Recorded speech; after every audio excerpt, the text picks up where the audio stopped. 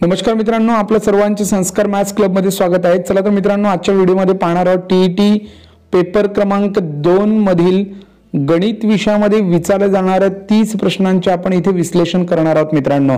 आणि कोणत्या घटकावर किती प्रश्न विचारले जातील, 30 प्रश्नांमधील कोणत्या घटकावर किती प्रश्न विचारले जातील ते आजच्या या व्हिडिओमध्ये आपण पाहणार आहोत। त्यासाठी हा व्हिडिओ आपण सविस्तरपणे बघून घ्यावा आणि शेवटपर्यंत सुद्धा बघावा। याचं विश्लेषण करत असताना मागच्या 4 ते 5 वर्षाच्या आधीचे पेपर आपण पडताळून बघितले आणि त्यावरून आपण निष्कर्ष काढले की कुठल्या धड्यावर कुठले प्रश्न विचारले गेलेले आहेत। आणि अशा पद्धतीने आपण इथे सुरुवात करूया की कोणत्या घटकावर कोणते प्रश्न विचारले जातील। तर यामधला पहिला जो घटक असणार आहे मित्रांनो, तो मुख्य घटक आहे संख्या ज्ञान। आणि या संख्या ज्ञानावर एकूण 5 ते 6 प्रश्न परीक्षेत विचारले गेलेले आहेत। आणि यापुढे सुद्धा या वर्षीच्या टीईटी पेपर मध्ये सुद्धा 5 ते 6 प्रश्न विचारले जाऊ शकतात। मग त्यामध्ये कोणते कोणते घटक आहेत बघा, नैसर्गिक संख्या, पूर्ण संख्या, पूर्णांक संख्या, परिमेय संख्या, अपरिमेय संख्या आणि वास्तव संख्या। यावर आपल्याला प्रश्न विचारला गेला तर कसं सोडवायचं याचा आपण सविस्तर अभ्यास करून घ्यावा। परिमेय संख्या व त्यावरील क्रिया बघा, परिमेय संख्या आणि त्यांच्या क्रिया कशा करायच्या, म्हणजे क्रिया म्हणजे कोणत्या, तर बेरीज, वजाबाकी, गुणाकार आणि भागाकार। आणि त्यानंतर समसंख्या, विषम संख्या, मूळ संख्या, जोडमूळ संख्या, सहमूळ संख्या आणि संयुक्त संख्या।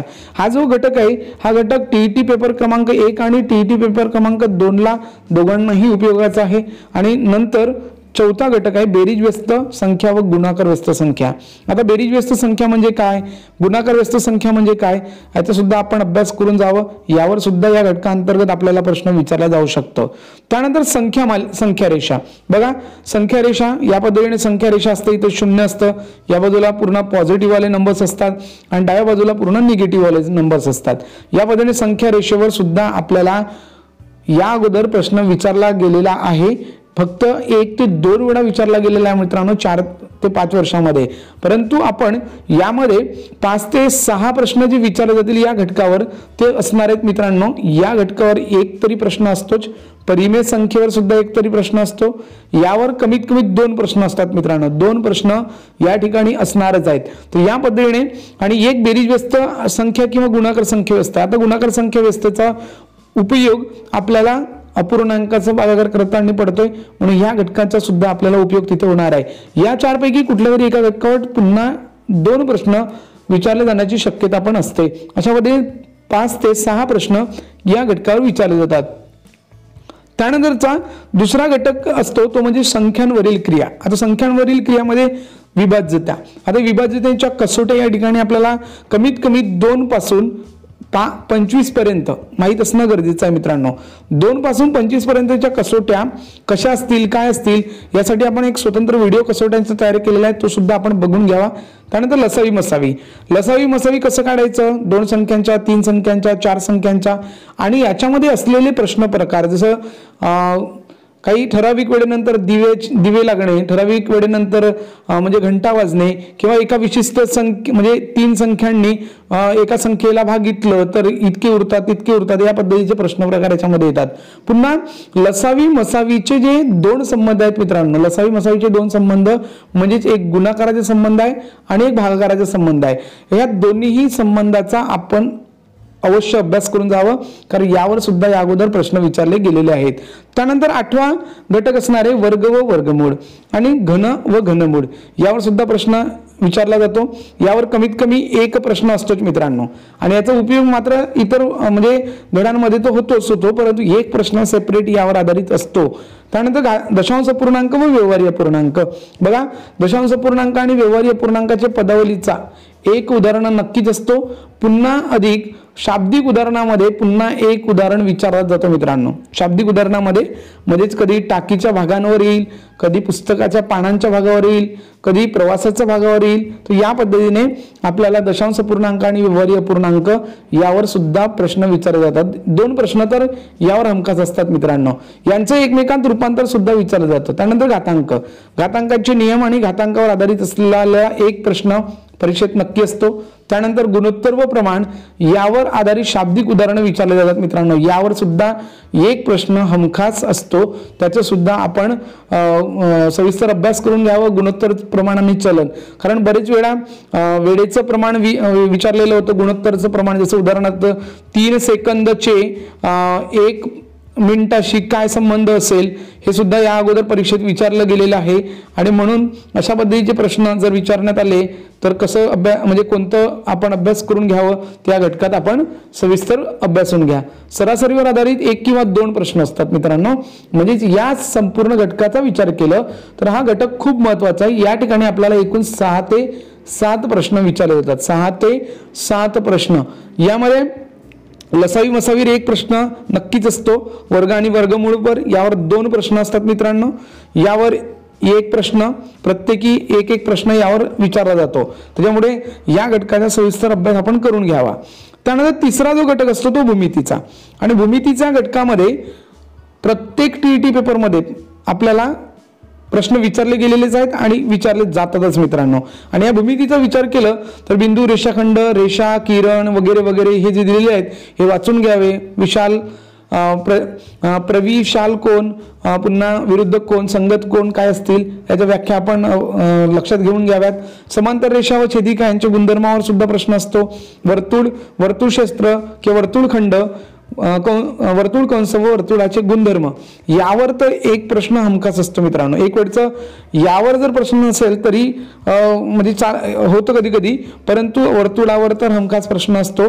परंतु बहुतांश वेळा समांतर रेषा यावर सुद्धा प्रश्न विचारले गेलेले आहेत आणि त्याच्यातले कोणावर आधारित प्रश्न विचारले गेलेले आहेत. त्रिकोण व त्रिकोणाचे गुणधर्म यामध्ये ट्रिग्नोमेट्रीचं सुद्धा अभ्यास करणं गरजेचं आहे.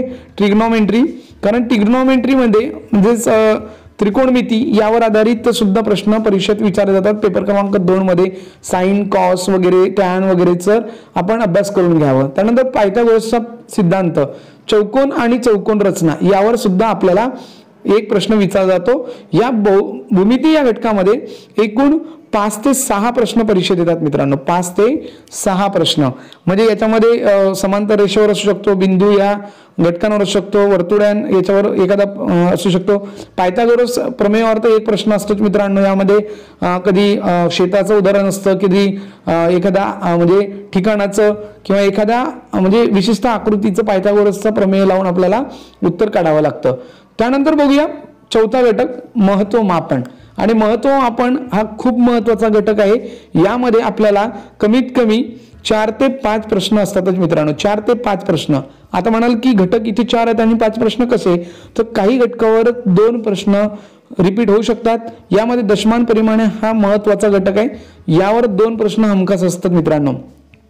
आणि याचा उपयोग आपल्याला विविध परीक्षांसाठी होतो, कारण यावर आधारित जे विविध परिमाणे आहेत, लांबी मोजण्याची एकके आहेत. जनरली विद्यार्थ्यांना सेंटीमीटर, मीटर हेच माहीत असतं, परंतु त्या व्यतिरिक्त डेकामीटर, त्यानंतर सेंटीमीटर, डेसिमीटर हे सुद्धा माहीत असणं गरजेचं आहे. त्यानंतर परिमिती, परिमितीवर आधारित प्रश्न हमखास येतो. यामध्ये कुंपणाचा म्हणजे किंवा तारेला कुंपण लावणे हा वगैरे प्रश्न प्रकार यामध्ये विचारला जातो. क्षेत्रफळावर आधारित 1 किंवा 2 प्रश्न असतात. त्यानंतर पृष्ठफळ व घनफळ यावर आधारित 1 नक्कीच उदाहरण असतं मित्रांनो. म्हणजे या प्रत्येक घटकावर 1 प्रश्न हमखास असेल आणि त्यामुळे आपण असे 4 ते 5 प्रश्न या घटकावर येतातच आहे. त्याचा अभ्यास आपण करून जावं. त्यानंतर सांख्यिकी, सांख्यिकीमध्ये मध्यमान काढणं म्हणजे मीन काढणं, त्यामध्ये जोड स्तंभालेख व वृत्तालेख, वृत्तालेखावर आधारित किंवा जोड स्तंभालेखावर आधारित सुद्धा या अगोदर प्रश्न विचारले गेलेले आहेत आणि यावर 1 प्रश्न तर हमखास असतो मित्रांनो. त्यानंतर विभाजित स्तंभालेख व शतमान स्तंभालेख. बघा या ठिकाणी विभाजित स्तंभालेख म्हणजे या ठिकाणी आपल्याला एक सर्कल काढलेला असतो. या सर्कलमध्ये अशा पद्धतीने भाग केलेले असतात. तर याचा सुद्धा उपयोग करून प्रश्न विचारला जातो. किंवा विभाजित स्तंभालेख असेल तर किंवा शतमान स्तंभालेख असेल तर या ठिकाणी सुद्धा आपल्याला म्हणजे टक्केवारीचा वापर करून त्या ठिकाणी आपल्याला स्तंभालेख विचारला जाऊ शकतो. तर यावर कमीत कमी 1 प्रश्न असतो मित्रांनो. दोन्ही धड्यापैकी 1 प्रश्न असतो. त्यानंतर व्यावहारिक गणित, व्यावहारिक गणित मध्ये शेकडेवारी असेल, सरळव्याज असेल, नफा तोटा आणि सूट कमिशन यावर आपल्याला 3 ते 4 प्रश्न हमखास असतात. 3 ते 4 प्रश्न बघा, यामध्ये शेकडेवारी हा महत्त्वाचा घटक आहे. त्यानंतर सरळ व्याज, चक्र व्याज. सरळ व्याजावर नाही आला प्रश्न, पण चक्रवाढ व्याजावर या अगोदर प्रश्न विचारला गेलेला आहे. नफा तोटा, नफा तोटा किती झाला हे नाही विचारला जात, शेकडा नफा आणि शेकडा तोटा आणि खरेदी किंमत यावर जास्तीत जास्त प्रश्न विचारले जातात. काय काय तर बघा, पुन्हा बघूया. शेकडा नफा, बघा मित्रांनो, शेकडा नफा, त्यानंतर शेकडा तोटा, शेकडा तोटा काढायचा यावर विचारलं जातं. आणि जास्तीत जास्त विचारलं जातं या घटकामध्ये खरेदी किंमत काढायची असते. तर खरेदी किंमत काढण्यासाठी कोणती विशिष्ट पद्धत वापरायची ते आपण बघून घ्या. त्यानंतर सूट, कमिशन व रिबेट हा जो घटक आहे, हा घटक टक्केवारीवरच आधारित घटक आहे, कारण हे सगळे धडे जे आहेत मित्रांनो टक्केवारीवर आधारित आहेत. त्याच्यामुळे आपण याचा सविस्तर अभ्यास करून घ्यावं. त्यानंतर बघूया बीजगणित आणि शेवटचा घटक असणारे बीजगणित, ज्यामध्ये समीकरणाचा आणि अक्षरांचा उपयोग करून आपल्याला उत्तरे विचारली जातात.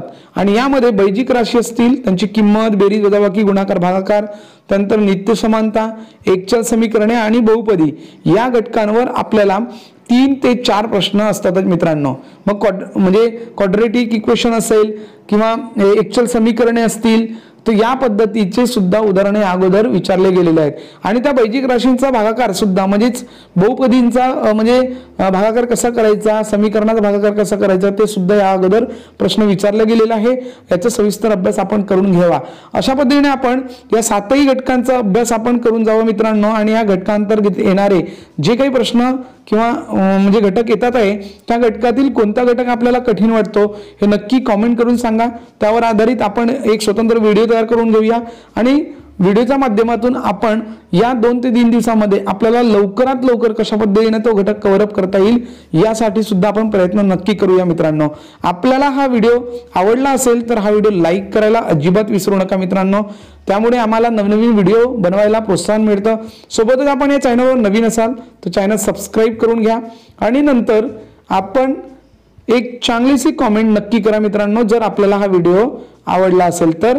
आणि आपल्या सर्वांचं शेवटपर्यंत व्हिडिओ पाहिल्याबद्दल खूप खूप धन्यवाद, खूप खूप आभार मित्रांनो. असंच आमच्या चॅनलशी जोडून राहा. नवनवीन अपडेट्स आपण आपल्यापर्यंत नक्कीच पोहोचत राहू.